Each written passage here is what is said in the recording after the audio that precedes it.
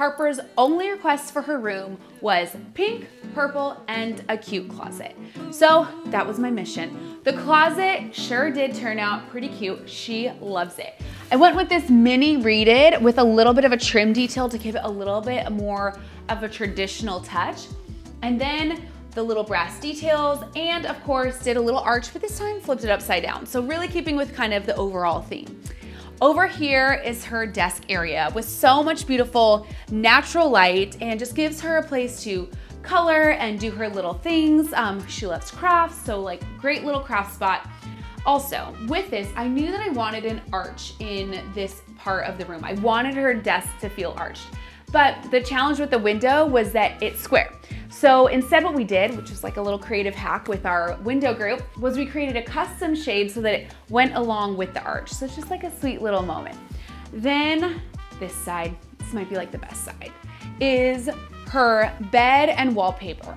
As you can see, her requests for purple and pink did make it into the room, just in a very muted tone. That's just my vibe, muted tone. So we did this entire wallpaper on this wall, very Spanish touch. So I love the way it brings that in, kind of like the dark hues of things. And then this bed, this is a part of our collection, and it is the sweetest bed with this little scallop detail.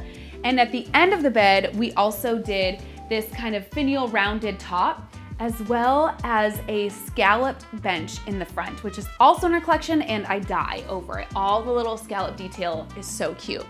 Then of course, paired with nightstands and fun wicker lamps. And then that leads us into the bathroom. So I wanted to make it girly, but not overly girly. So we did this scallop front vanity with the little gold little hardware pieces that are really delicate and cute. And then on the leg, we went with a rounded feature that tapers at the bottom.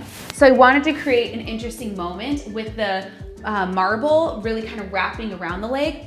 And when Harper first saw it, she said, "Oh, you put Mickey Mouse in my room." Wasn't the intent, but I kind of can now see it. You kind of can't unsee it.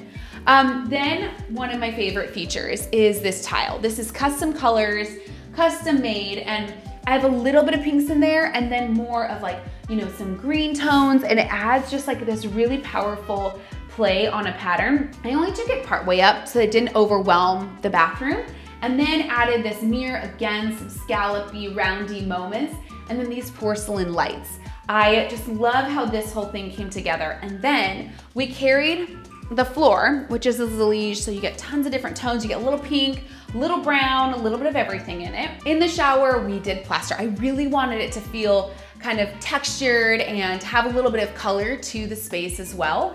But I didn't want it to feel overwhelmed with tile. So we carried the tile from the bathroom floor into the shower, and then we mimicked that tile from the floor into the arch detail of the niche. I want to create something that was just super girly in a niche and something totally different.